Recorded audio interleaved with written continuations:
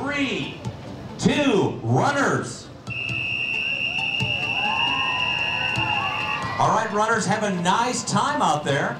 A sunny, brisk Saturday morning provided perfect running conditions for hundreds of people at Lone Star Park at Grand Prairie. All right, 10K runners, enjoy this run. Let's go! Let's go! Let's go! Yeah! Let's go! It's the 2018 Blue Red Run, which includes a half marathon, 5K, and 10K races. Each course starts and ends in front of Lone Star Park and takes runners along the Campion Trail that connects Grand Prairie and Irving.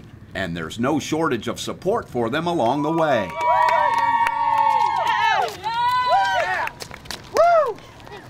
Way to go! This is the 5th anniversary for the event, which this year benefits the Texas Police Chiefs Association and the Fallen Officer Foundation.